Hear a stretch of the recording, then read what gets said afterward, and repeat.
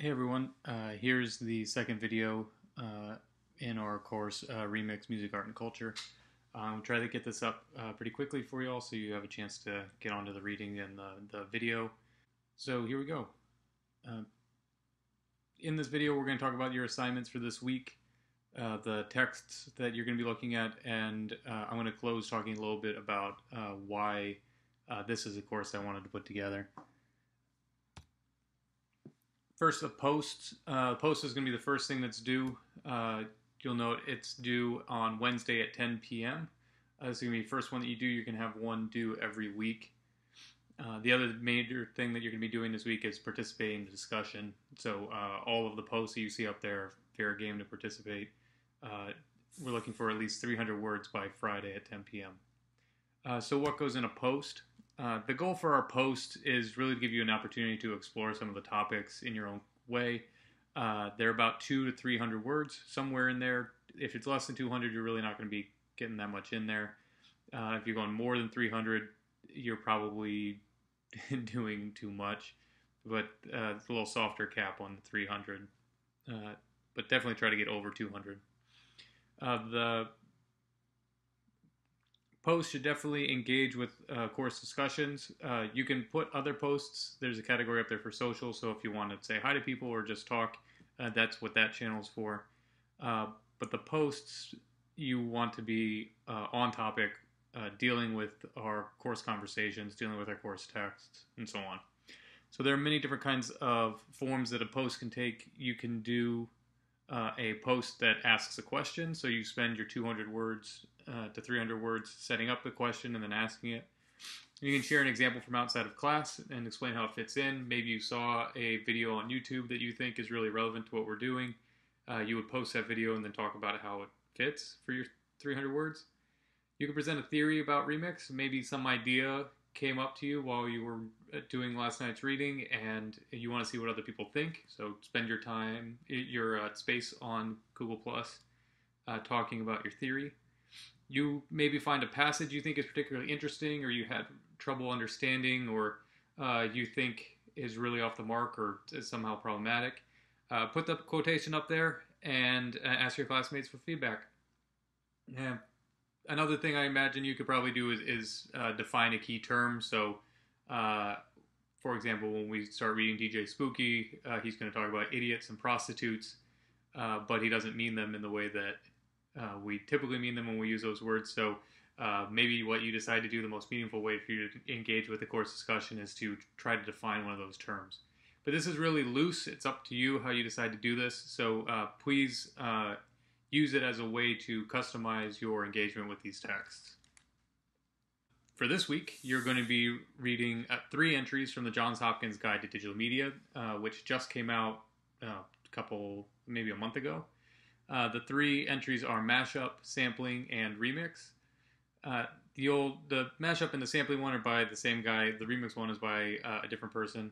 You'll note that the entry for remix draws really heavily on the novice book that we're going to be reading later. I'm using it here. I'm having you read it here so we can have a starting point definition to move from. Don't worry so much if you don't get all the details of the different kinds of remix that he's laying out. We're going to spend time reading those and talking about those in more detail in, I think, week 5 or maybe week 6. I can't remember which. The other text for this week is Lawrence Lessig's remix lecture at the Computer History Museum. It's about an hour long, and it's really worth the full time. It drags a little near the end, but I think it's really worth it, and I'll talk about that in a minute, why I think it's worth it. To find these readings, they're going to be in the Google Drive folder.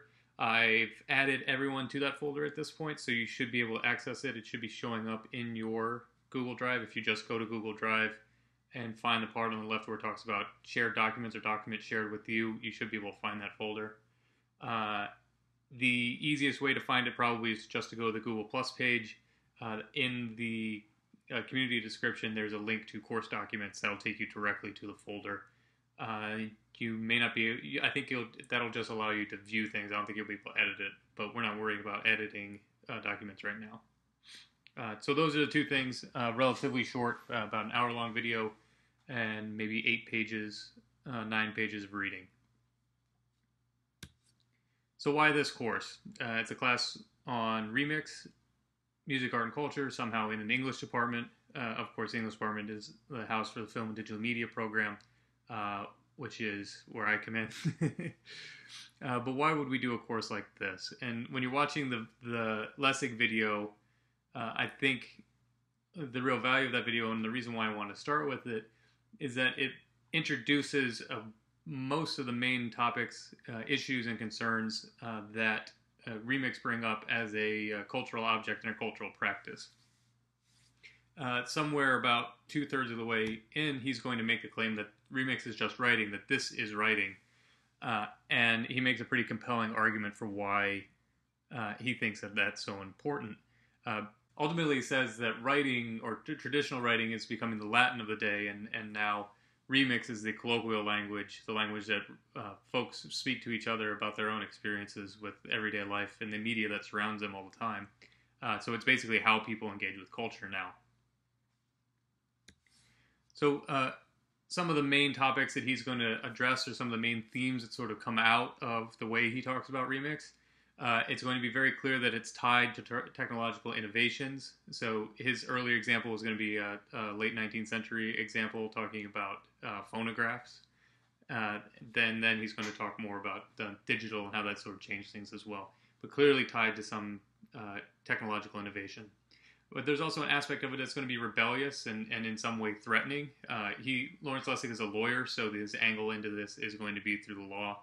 So he's going to start with some court cases about bootleggers. And then near the end, he's going to talk about copyright. Copyright's one of his pet projects. He was directly involved in the creation of the Creative Commons licenses as an alternative to copyright. So it's an issue very dear to his heart. He's been doing other things lately, but as a lawyer, he's going to be interested in those issues. But part of the reason these legal issues come up is because remix inherently challenges concepts like originality and like authorship, and in doing so also challenges concepts like identity and authority. And where it becomes threatening is where it changes our relationship to culture. It asks questions about who gets to own culture and who has access to it. How are we supposed to respond to culture? Do we respond with reverence towards the holistic object that is presented to us as full of meaning and speaking to our reality? Or do we cut it apart and rearrange it in a way that better speaks to our experience? And then the but part of this, and it's kind of a big but, is the remix is now becoming the norm. It's just how we interact with anything. It's how most of our media is presented to us. And also, it has some interesting resonances with how we think of ourselves and our own identities. So, you'll see in the Lessig piece, he's going to be talking not about getting back to or using remix as a way to undermine culture or as a way to combat hegemony. He's going to be talking about remix and what are some solutions for better integrating it into the larger economy. He's going to talk about hybrid economies. And so what happens to remix when it just becomes how the economy works and it's not and it loses some of its critical function? Is there still the potential for a critical function in something like remix now that it has become so easy to do, so generalized, and so mainstream? So discussion questions I'm going to put up for you in a little bit. After reading the Hopkins Guide and watching the Lessig, what now seem to be the essential or critical aspects of remix? Please add your responses on Google+. I'll put a little post in there with this exact quotation, or this exact question. And I look forward to seeing what you all put as answers. That's all for today. And this will be the last video lecture for the week.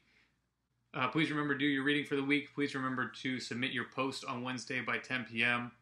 Remember that you need to be participating in those discussions and adding at least 300 words by Friday. And that's it for now. If you have any questions, either send me an email or add something to the support category on Google+.